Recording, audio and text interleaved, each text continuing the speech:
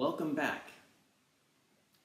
In this video, we are going to look at half steps and whole steps and learn a little bit more about these very important and very common intervals. And as we've learned before, intervals are just the distances between any two notes on the guitar.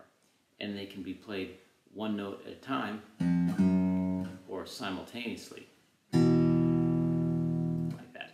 So the first interval we're going to focus on is just a half step. And a half step is basically the distance from any one fret to the next one.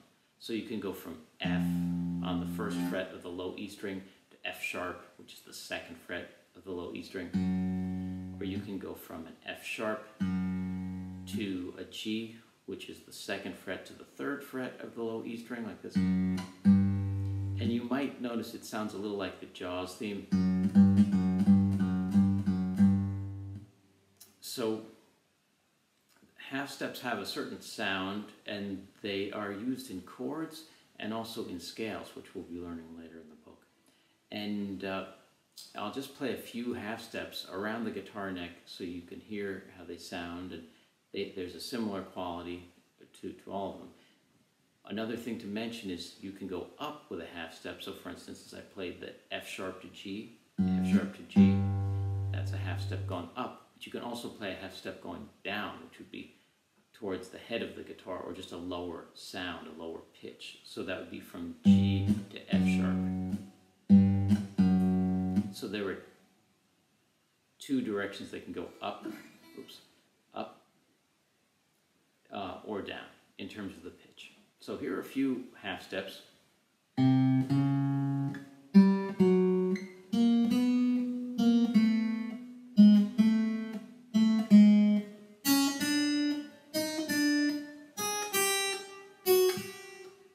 That's a few examples to give you an idea of how they sound.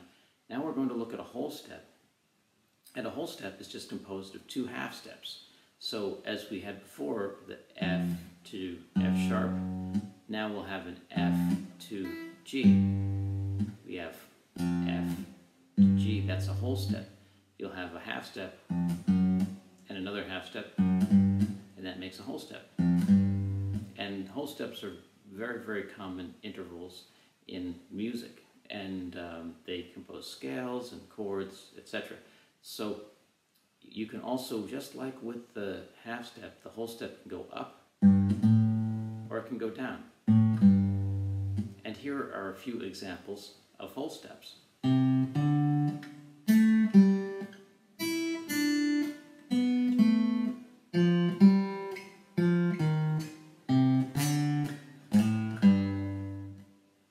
Have fun with that, and keep this in mind when you're learning scales and chords throughout this book, and for music in general.